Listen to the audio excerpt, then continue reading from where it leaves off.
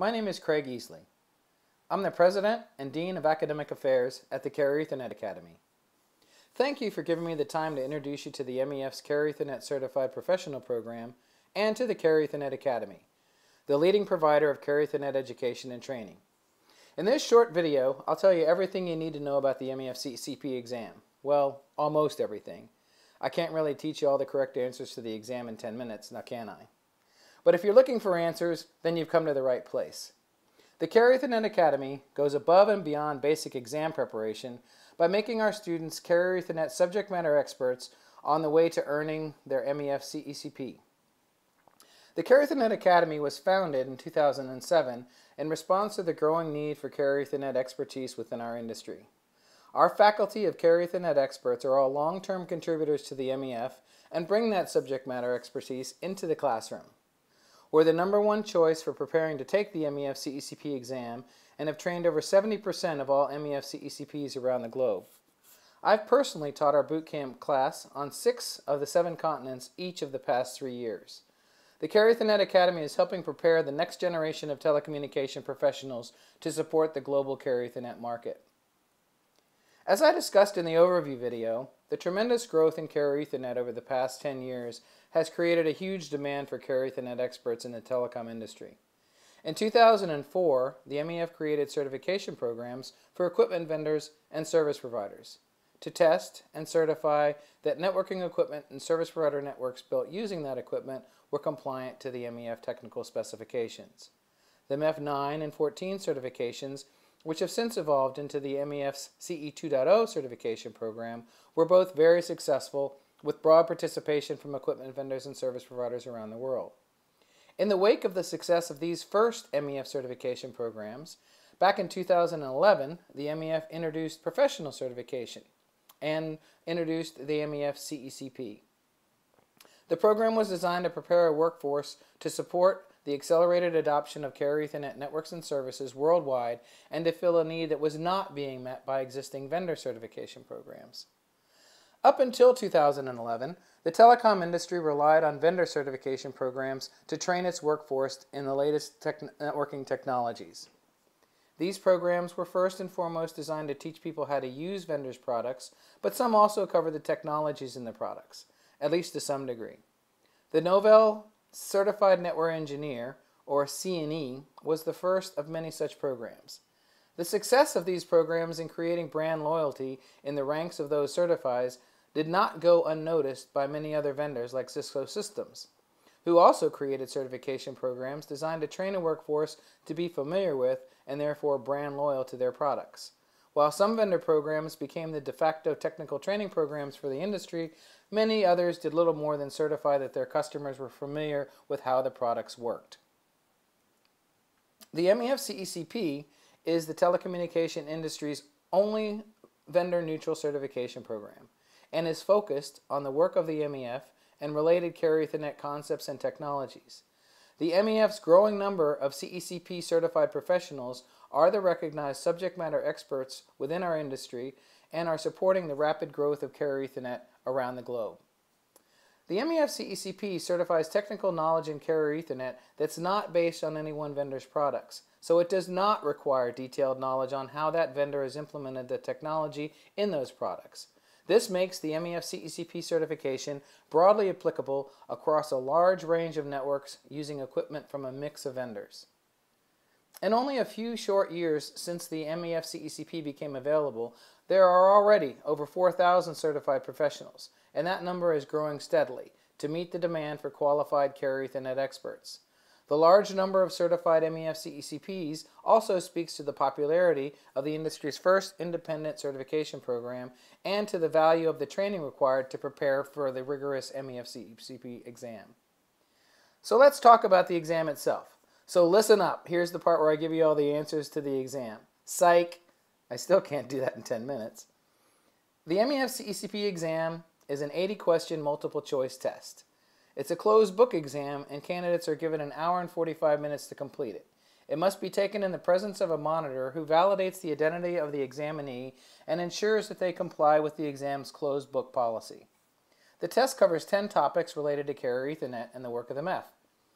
Definitions of MEF terminology, along with thorough coverage of the MEF service definitions and services attributes, comprise about 60% of the material on the exam. The remaining 40% is a broad set of topics that include subjects like service OEM, access and transport technologies, applications for Carrier Ethernet, and comparisons to legacy telecom technologies. Candidates who score at least 64% correct on the exam are awarded the MEF CECP certification, which remains valid for 3 years. Examinees who don't pass the first time can retake the exam twice more within a 6-month period. As I said, the exam covers all the basic definitions and requires the examinee to be fluent in the MEF's terminology. There are a number of questions designed to test your knowledge about the precise definitions of MEF-defined constructs like the user and external network interfaces, the UNI and EN&I, along with EVCs and OVCs, Ethernet and operator virtual connections. And it is connections, not circuits. There's at least one hint for you. But most of the exam is based upon application-oriented questions and real-world customer scenarios. Let's take a look at one of these type of questions. In this scenario, a customer needs multi-site connectivity with a couple of other specific functional requirements on how the Carrier Ethernet network will treat the customer traffic in the Ethernet virtual connection extended between the sites. The subscriber doesn't want to coordinate with the service provider and wants all traffic from any VLAN to be forwarded to the other sites. Additionally, they want to create a single spanning tree domain across the sites. So what's the answer going to be? Well, the need for multi-point connectivity lets us quickly eliminate choice C, because the Ethernet private line, the EPL, is a point-to-point service that would only support 2 of the 5 subscriber sites. But now we need to look deeper at the requirements for the traffic handling, since all the other choices provide multi-point connectivity. The Ethernet private LAN, choice A, is the only one that will enable the subscriber to send traffic from any VLAN between the sites without coordinating the list of VLANs with their service provider. The EP-LAN is also the only one that allows passing the network control protocol message required to create a spanning tree domain across the subscriber's 5 sites. This is a pretty basic question, and there are many more advanced ones that require not only selecting the correct services definition, but also specifying a number of other attributes like bandwidth profile settings or the type of service OEM that's required to validate that the service is meeting the subscriber's performance requirements. Okay, so once you've answered that one, along with 79 other questions like it, you will have completed the test. Once you do, you'll get a report that shows you exactly how you did on each of the 10 subjects covered in the exam. While you don't get to see exactly which questions you missed or what the correct answers are, you'll get a good idea of how you did in each area. As you can see in this case, there's more red ink than green, so this candidate needs to do a bit more studying on the subjects before retaking the exam. It's interesting to note that although this candidate scored well on the access and transport topics, which seems to indicate that they were knowledgeable in networking, they didn't do so well on any of the MEF-specific topics. The exam is given online and is hosted by the MEF, which is where you register and pay the exam fees. There are also a number of places that you can take the exam, including at the Carrier Ethernet Academy at the end of one of our classes. Additionally, you can take the exam at an MEF quarterly meeting or online using the MEF's remote monitoring service. This distribution graph shows the types of professionals who have taken the exam and become MEF CECP certified over the years. The certification is most popular with sales engineering and pre-sales professionals along with network engineers, who are able to leverage the skills that they learned prepping for the exam to be significantly more productive when working with their prospects to design the right Carrier Ethernet solutions to meet each prospect's unique requirement. But the MEF CECP has broad application across a number of both technical and less technical jobs in the telecommunication industry, for professionals who architect, design, market, and sell and support Carrier Ethernet services.